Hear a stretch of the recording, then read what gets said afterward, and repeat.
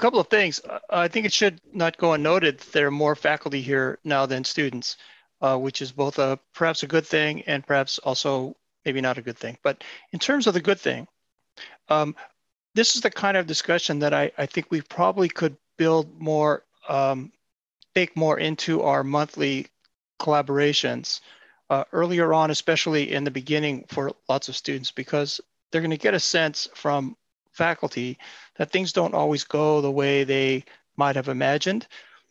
And it's also not a bad way for faculty to get to know each other a little bit better too, because we do our separate works, and we don't have too many occasions wherein we find out a little bit about what each other has gone through in our own work. And so I'm not going to talk very much about my content, but some of the other, this can't help but be a little bit autobiographical in terms of the blind alleys that occur in the course of a career.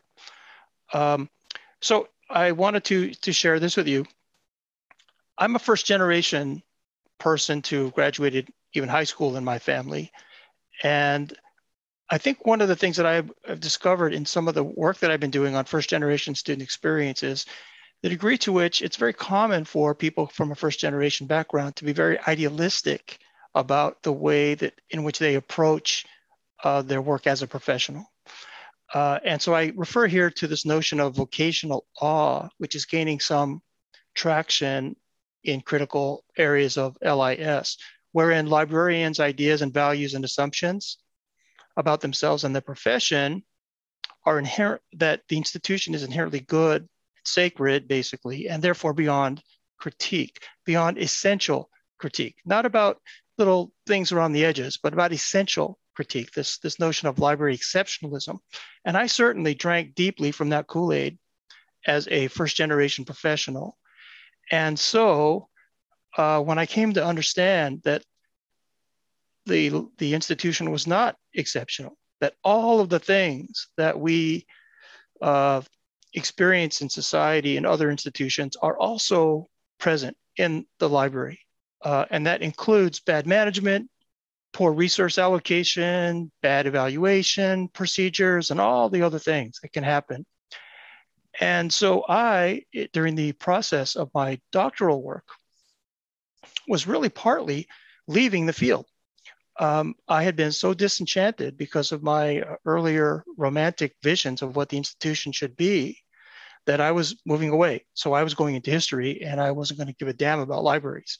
And that turned out to be, I wouldn't say a blind alley, but perhaps a big fatal mistake, because had I continued or blended my history scholarship in graduate school and through my dissertation with library history, I'd be the dean of library history right now. There's only one other guy that really, one other person who really does a lot of library history, and he's written only 2 books, and I would have been doing that as at least as much had I started out as a library historian.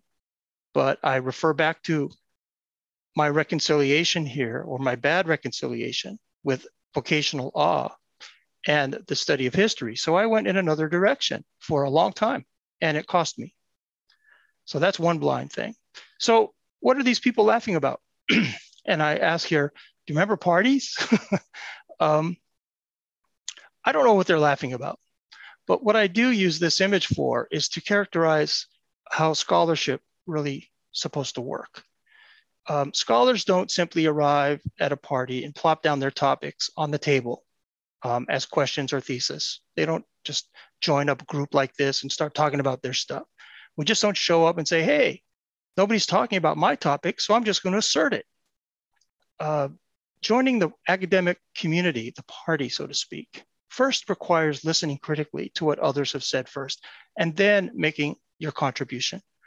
And oftentimes we are so enamored with our own concerns or our own interests that we just want to continue to assert our original question, assert our presumption, and we go on down the road trying to just cherry pick the evidence that fits our presumptions. And that's not scholarship.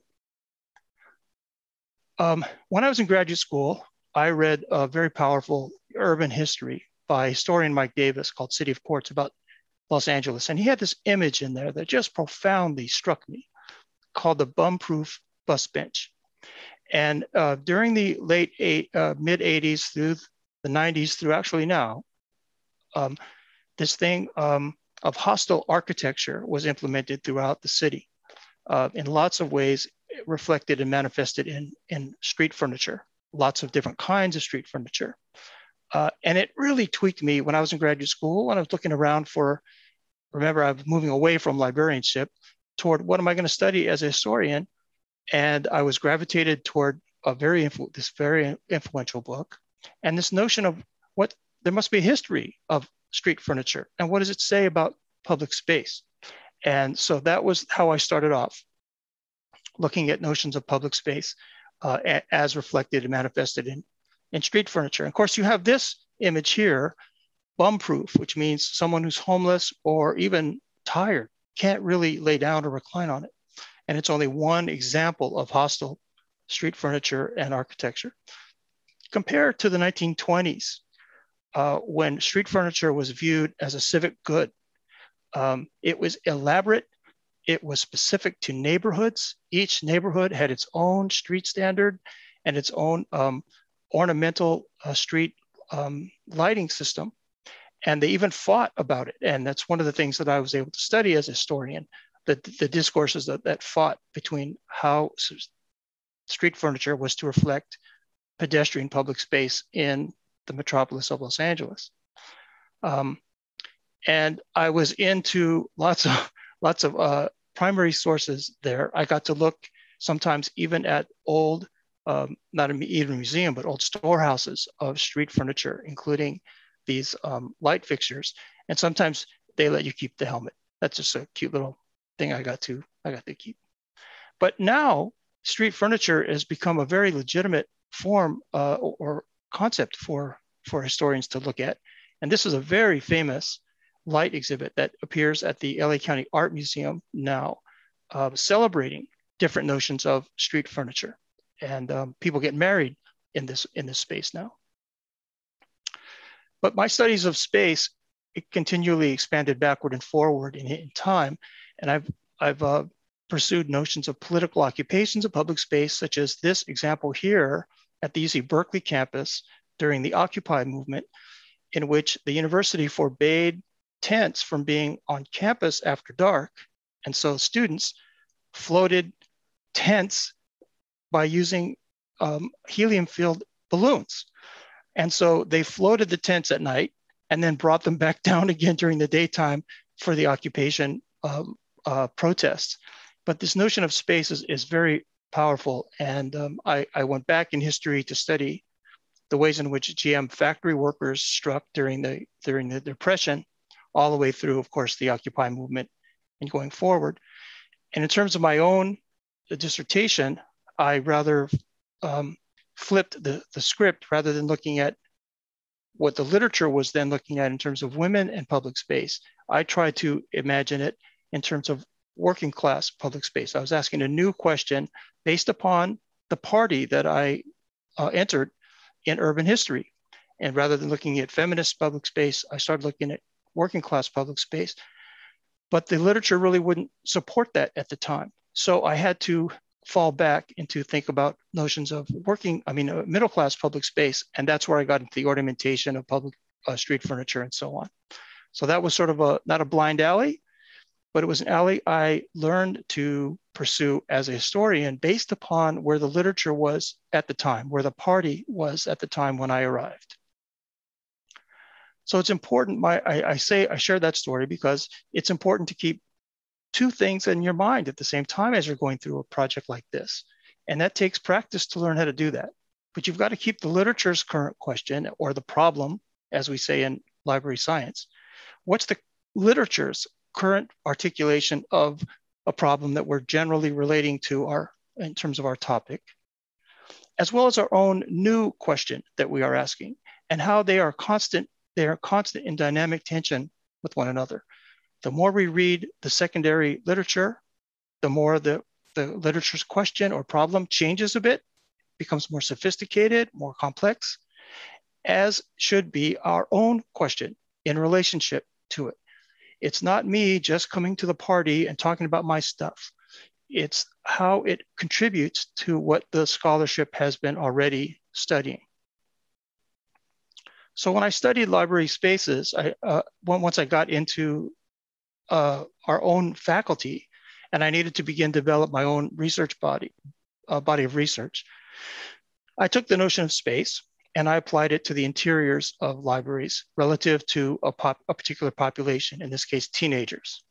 And so one of the blind alleys that I pursued as a practitioner, while also a graduate student, I was doing both of these things at once. I began to apply the notion of space and young adults to libraries. I started to edit a book, and I collected authors and I got them to draft, and I got them to edit drafts, but I just didn't have time to close the deal. And I continued to feel badly about that because people had spent time developing these chapters. Now, they were practitioner articles, so it's not as though people had gone out and collected actual data. They were sharing their experience and their enthusiasm, but they gave me their good faith efforts. And there were several edits that I'd asked for, and people went back and did them. And I was coming up on my oral exam and my qualifying exams for my doctorate. I just didn't have time to work, edit, and be a graduate student at the same time. And there's still a couple of people, well, I'm not proud of this, but there are a couple of people still in the field who are pissed off at me because I asked them to do these things and we never published the book. So that's a definite, I don't know if we call that a blind alley, but that's something that I didn't finish. And it's stuff that other people gave me that wasn't finished. And that's certainly a black mark on my background. But these were the kinds of spaces, these two images here were the kinds of spaces I was talking about trying to critique. On the right-hand side, you can see the librarian's commitment to 8.5 by 11, black print on white paper, signs everywhere, attempting to somehow welcome young people into a space. And then on the left, you can see the standard matching furniture that is supposed to be a space for young people. But of course, I don't see how that reads young people in any way. But it wasn't until I joined the faculty that I actually started gathering data and collecting analysis of the literature that I was able to start producing other things that yielded difficulty, as we find in Carol Kluthau's ISP theory. I went through the same stages that everyone goes through in developing scholarly work. And I don't know if we ever get to the final, if I ever got to the final laughing stage, but I went through all of these stages and I go through them still with every new project. But at the conclusion of that project, I was able to bring something new to the field, which was young people involved in space design. And you can see the contrasting images here. Of course, this is not these are not very lively images, but this is what a lot of young adult space looked like for a very long time. And now we're doing more of this. And I do say more as opposed to we're doing this, because in most cases we're not, but we have some examples and they continue to leak out from time to time, wherein young people have participated systematically in the meaningful contribution to the design of space. And now we're creating different kinds of spaces. A couple of months ago, our own Lily Loa gave a presentation on collecting unobtrusive data. And that's what historians do. We don't go out and survey people anymore, typically. We use data that has been collected and we refer to it as primary sources. And when I was starting my dissertation, I just happened to be going to the library with a member of my cohort at the same time, the same day, the same time. Randy and I were walking in the library. And I remember the situation very distinctly. Randy walked over to these big, beautiful bound New York Times index volumes. And he looked up his topic. He gathered his citations. At the time, this is how we did it, by the way, with paper and pens and stuff like that.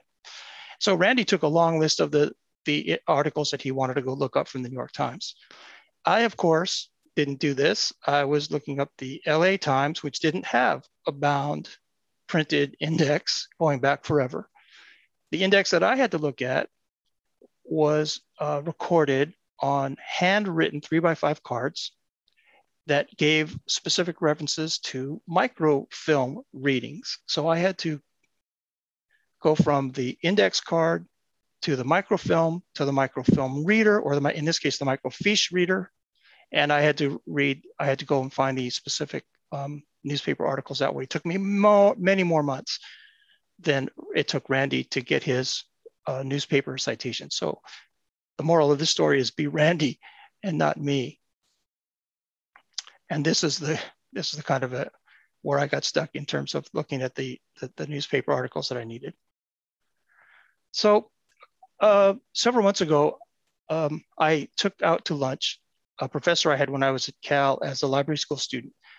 She told me that I was the only library school student ever to take a architecture theory class.